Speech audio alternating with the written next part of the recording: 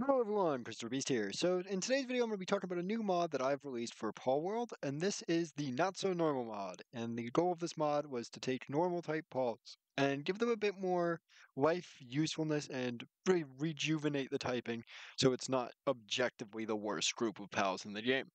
I did this through a series of rebalancing where I added some new typing to some of them, I changed some of their stats, and I really just tried to work with what I could get with them to try and make them much more viable.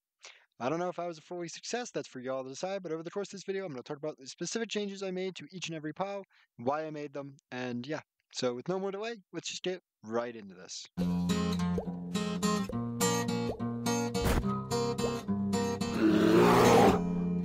So before I really begin anything in this video, I should preface with a how to install this. This is another one of these UE4SS mods. If you do not know how to install UE4SS, there's going to be a link in the description. Click that video and that video will explain it. If you have any issues, there is another link in my description for my Discord, and I'm always willing to provide help with UE4SS over there. But with all of that set up, this mod is not the hardest to install. You just download the file off of Nexus and you should be able to just drop it straight in to your mods folder and it should work immediately. So you've done all that. What exactly does this model entail? Well, let's start from the beginning.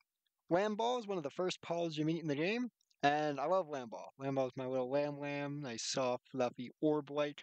But one of the big issues of Lamb is Lamb sucks really badly in the mid to late game. And there's a lot of reasons for that. But one of the things that really hurts Lamb is it's only a normal type. And this is kind of going to be the case with a lot of other than normal types. So what I did to Lamb was I gave Lamb electrical typing. So now Lamball can actually be an electric type, be viable. It learns electric type moves throughout its leveling, so I thought that made perfect sense. It also has electricity is one of the things it can do on the farm. Considering that it had originally a pretty low set of abilities on the farm, this would actually make it much more viable in being able to help you in late game. And also doesn't make Lamball broken as a new character in the beginning of the game because you can't get your hands on electricity till mid game anyway. I also buffed Lamball's stats a little bit with plus 5 HP and plus 5 defense. I went with this change because Lamball is a fluffy ball. The fact that its defense is not great compared to starter pals is kind of regrettable. And a lot of y'all might notice that these changes don't make Lamball suddenly a Titan that can one-on-one take on like Fengalope or Palladius. Yeah, because there's hundreds of Lamballs. If I broke Lamball by making their stats actually insane, this mod would be not called Not So Normal, it would be called Lamball's God. And those are two very different categories. So I still want to make sure Lamball is balanced because you can get so many of them, you can get them to 5 stars very easily, but at least they're a little bit better so you don't feel like you need to drop them from your team or farm immediately upon hitting the mid level. Next, we have Cativa. Cativa is in a similar situation to Lamball, but we can't exactly just throw the electric type on Cativa. So instead, I gave them plus 5 melee and plus 5 shot damage. This is going to basically make them the offensive counterpart to where Lamball is more defensive. So as these early pals, you'd either have the defensive-centric Lamball or the offensive-centric Cativa. Cativa also is going to be getting a medicine ability to be able to produce medicine on the farm, and this is the same logic that was applied with Lamball. You don't have medicine crafting till at least mid-game, and that is going to add this thing where Cativa doesn't feel broken right out of the start, doesn't feel objectively better than Lamball, but as it gets into those mid-levels, it's still competitive, still something you want on your farm, actually helping you. Next, we have Chicopee. Chicopee's stats are fucking abysmal. They're actually one of the worst stat pals in the game. And I think a part of that is the devs are thinking about this small little chicken that hatches endless eggs. You're meant to put them on your farm. You're meant to just collect hundreds of eggs. But again, the point of this mod is that we make these normal types not just completely abysmal. Another thing to really think about here is Chicopee is as common or less common than like Lamball. And it's kind of abysmal that its stats are so bad compared to Lamball. So to fix this, I added 20 to its shot, which means it's now a very good ranged offensive character. In melee, it's awful. Defense, it's awful. It's HP, it's awful. But if you give the Chicopee like a offensive ranged attack, it will do phenomenal. And I feel like that's realistic for a chicken. Those things can shoot eggs at, I don't know. I feel like offensive use of eggs, I could see it being a thing. I also gave it plus 30 support because Chicopee is one of 3 pals in the game that doesn't have 100 support. I thought that was silly. I thought that was really silly. I don't know why that's a thing. So I got rid of that. I there's probably a deep reason that the devs did this in balancing on the scales, but I think it's stupid, so I got rid of it. Chicory also gets +1 transport and +1 farming. So why did I do this? The reason is that Chicory initially spawns as this character that just spawns a couple eggs every now and then, and it's like, okay, you just put them in the ranch and you now have eggs and you can eat the eggs and there's hundreds of eggs. Phenomenal.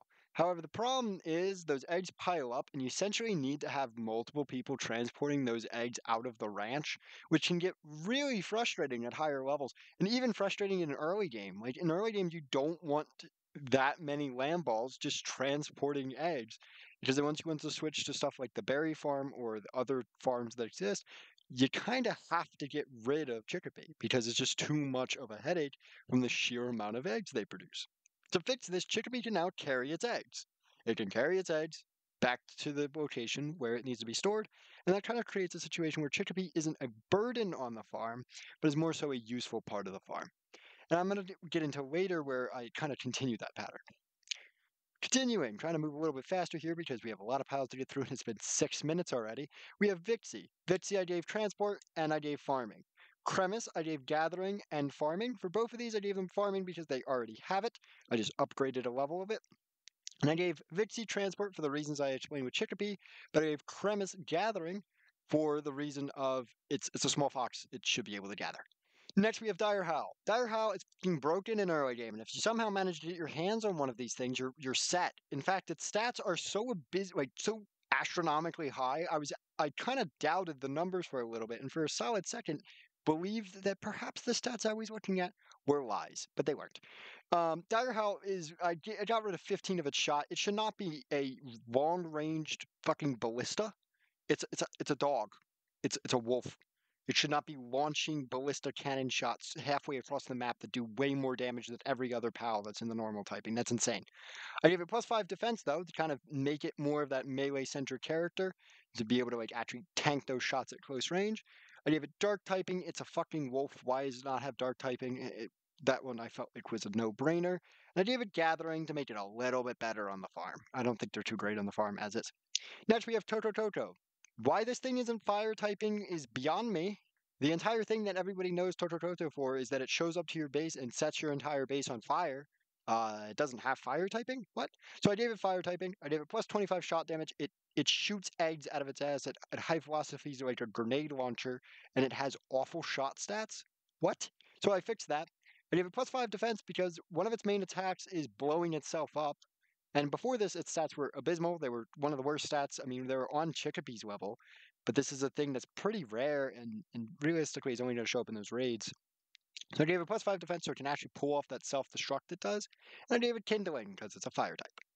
Next, we got Mazarina. Mazarina's stats, we're going to do another episode of I, when looking at the normal type stats, was deeply concerned for what the devs are thinking here. Mazarina's stats are just awful. So I buffed them. +10 HP, +20 defense. This thing should be a defensive like tank. It's a fucking cow. Why is this thing dying as easily as Vixie? That's what? So I fixed that. Woolly Pop +30 HP, similar boat. Why was this thing dying from a light breeze?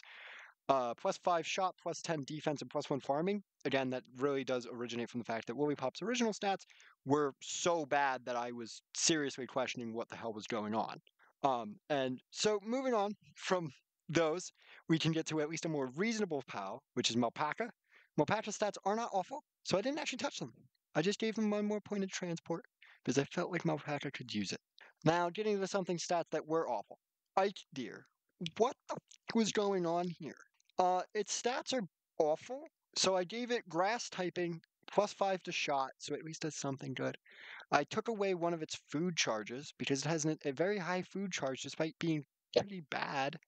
I gave it 1 in planting and 1 in transport, just so that way this thing isn't like it, when you look at Ike Deer in early game, it's this level 10. You can mess with it, but you kind of can't. You have level 3 pals. It ain't gonna go well. It's kind of like this majestic looking deer that's like, I want that for early game. And then you capture it and it's ass. It's like, what the actual do you mean? This thing's abysmal. And then you capture a Malpaca and it's like, this thing's just better in every single way. The Malpaca is actually flat out better in every way than the Ike Deer. So that is no longer true. I fixed that, thankfully. Next, we get to Nightwing. Nightwing, I added the dark typing to because its name is Nightwing, and its description is that it impales small pals for fun. Yeah, why wasn't this thing night dark typing? But its stats were kind of outrageous. It had 100 HP and 100 melee attack, which made it like on a level that was just absurd. So I lowered it down to 90 HP, 90 melee attack, but I also brought its food down from 7 to 4 to kind of compensate for me removing some of what it was good at. Next, we have Rabunny. Rabunny is funny.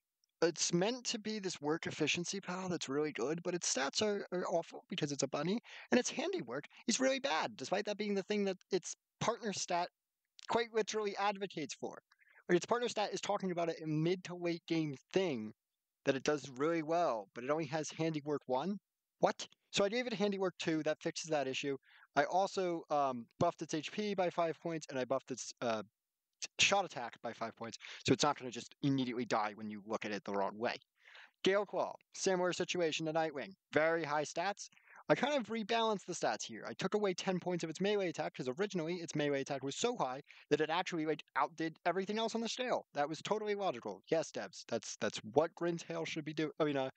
What Gale Claw should be doing. So I took away 10 from the melee, but in exchange, to make sure this thing isn't awful, I gave it 20 points of defense. Grintail is a giant ass cat that you can fucking ride, and it had no points of transport, so I gave it 2 points of transport. That's an easy one. Leviander has so many work efficiencies that I was deeply confused because this thing is something you can get as early as the game in the game is like level 6, 7. It shows up around when Totoro raids start happening. I gave it dragon typing and it took away its mining. I think it's just absurd. King Paka.